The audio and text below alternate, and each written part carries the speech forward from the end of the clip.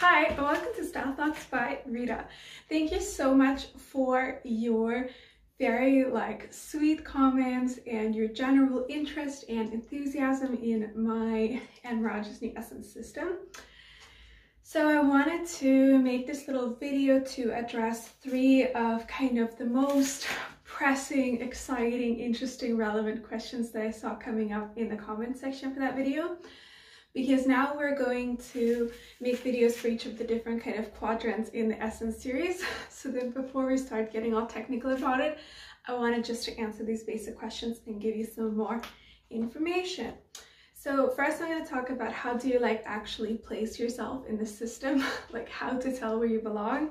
The second thing I'm going to talk about is how this Essence system actually interacts with Kibbe. And then finally, I'm going to talk a bit about okay, so if being up, does that mean you have to be dressed up all the time? And down means you can never dress up. And I'm just going to talk about that a little bit.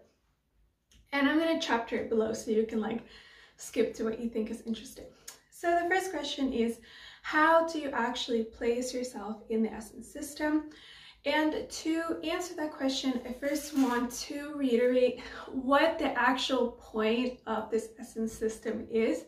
So the point of the Essence system is really to find kind of your energetic home and the way that you can communicate yourself most clearly to the world around you. So kind of how do I present myself in a way that is most organic to kind of my personality, the way I move, the way I look, so that people can just really easily understand who I am, what I'm about, and how they should treat me, right? And so given that this is a system that's really about actually channeling yourself most clearly, it's really not about giving you some sort of hard rules about how you must dress. I think it does give you a lot of guidelines about everyday outfits. So for example, realizing that I'm really quite far up, I was like, yeah, I should just try kind of adding some more mystery, intimidation, whatever factors into my everyday dressing.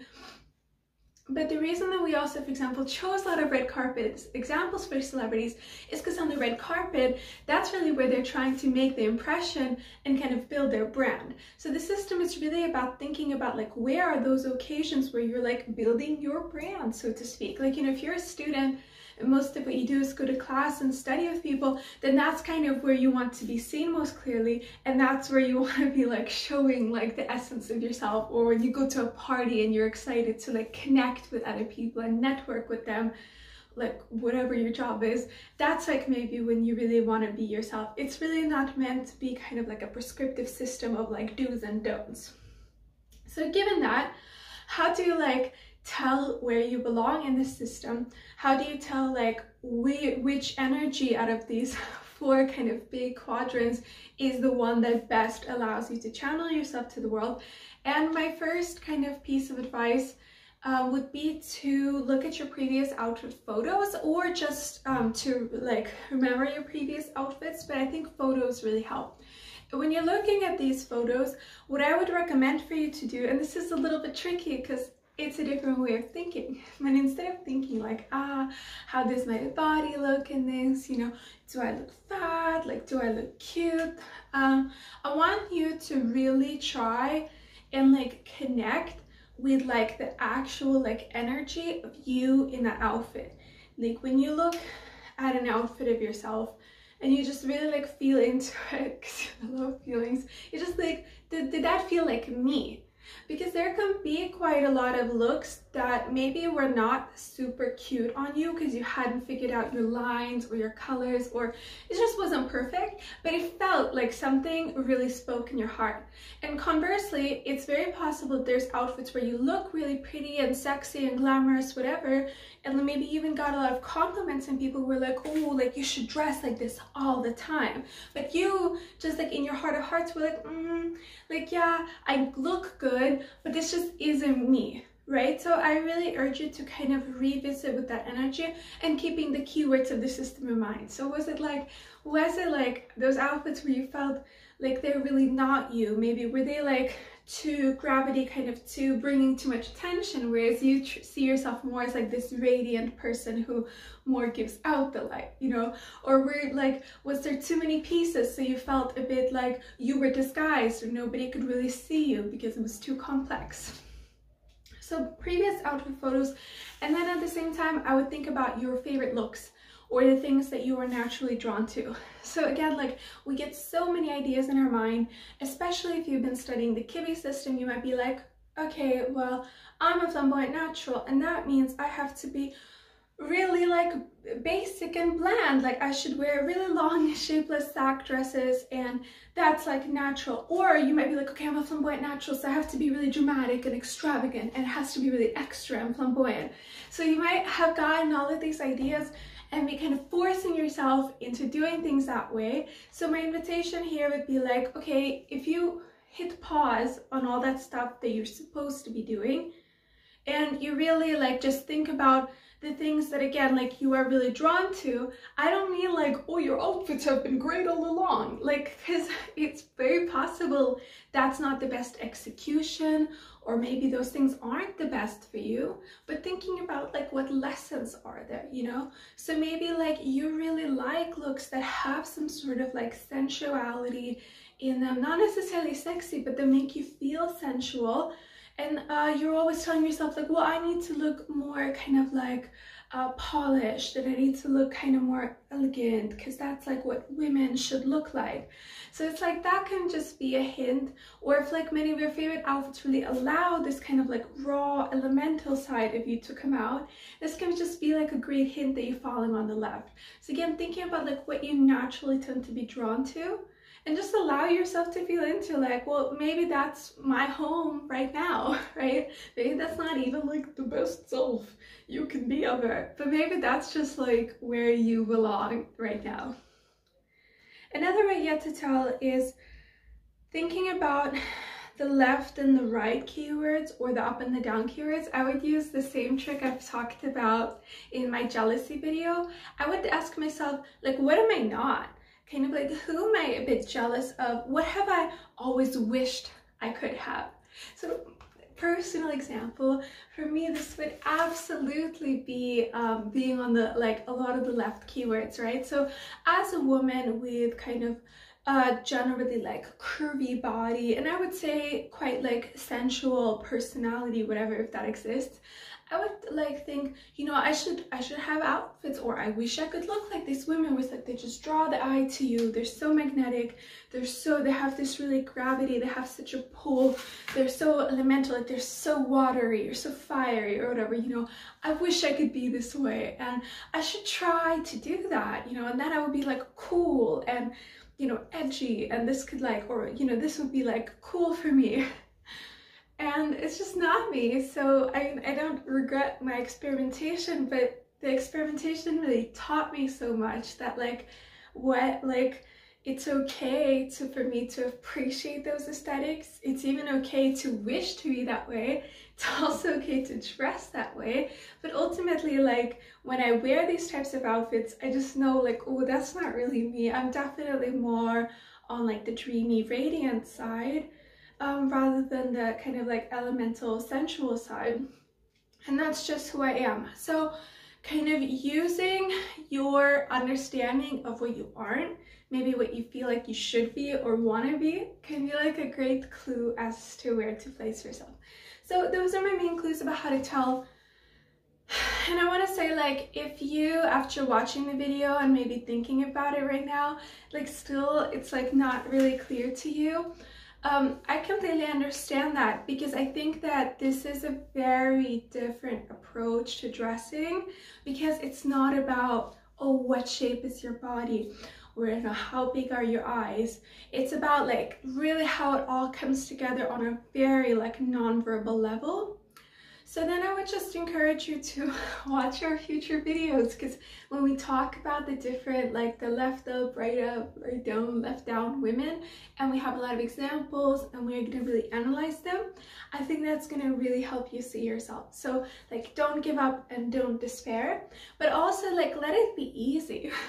Like, you know, you don't need to think about like, oh, how do people perceive me? It's like, how do you feel? Like, you get to decide. Like, where would you put yourself? You know, just let yourself have a little guess and see how it feels. Okay.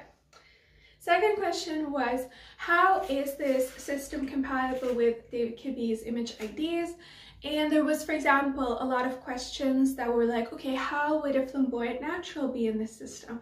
Or how would a soft gamine or a theatrical romantic, where do these women fall in the system? My answer for right now is, I don't think that they are related. I think as we develop the system, I might be able to come up with some like maybe patterns that I tend to observe, but just intuitively to me they are not related. And in the future I'm definitely going to make videos where I choose like one image ID and I show all 4 of the essences to make this more clear. But right now I wanted to illustrate this with 2 examples. So first of all, I wanted to talk about soft gamine. That was one of the examples I got. So let's take one soft gamine. That's Sarah Hyland from Modern Family. I'm almost like completely sure that she's a soft gamine, even though she's not Kibbe verified. To me, she has she's very like visually petite. She has kind of this juxtaposition, but kind of yin dominance. You know, she looks great with like the short haircut. Like, she looks great with crisp clothes. Like, everything to me about her is very soft gamine.